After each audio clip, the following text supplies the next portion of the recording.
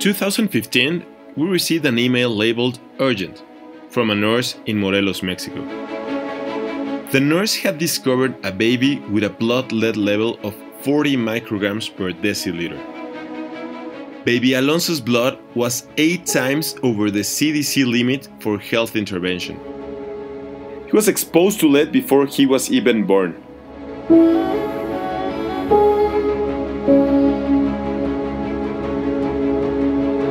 Baby Alonso was part of a research study done by the National Institute of Public Health, the Health Ministry of Morelos, and Pure Earth to determine blood lead levels of 300 mothers and their newborns. The study was the first to document lead poisoning in Mexico at a state level.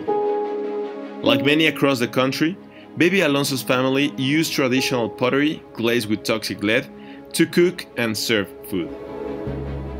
Pues y nadie está enterado, nosotros no estábamos enterados.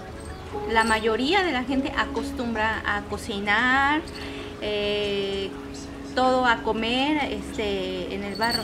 Cuando fueron a hacer la prueba, todas las cazuelas salieron positivas y ya no las usamos. No podía también mantener la cabeza y todo eso, y ahora ya lo hace perfectamente.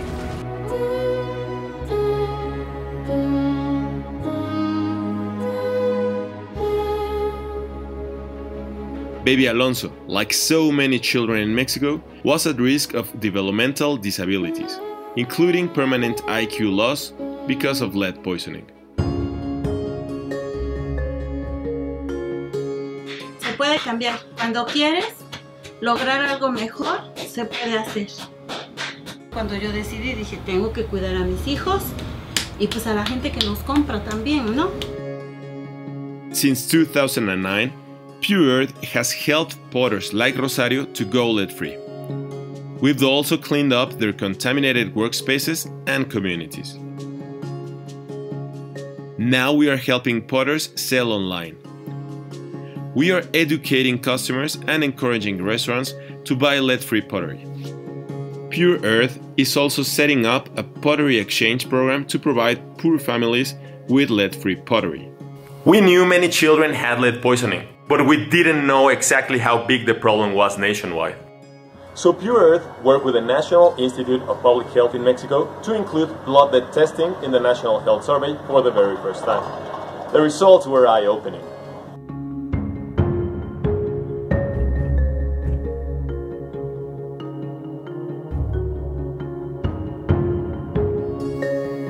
The government now has proof that lead poisoning is a national crisis, and they are making it a priority to protect millions of children.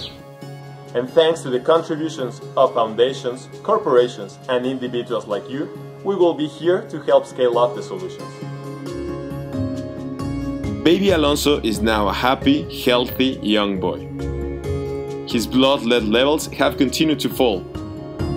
Our goal is to have many more success stories.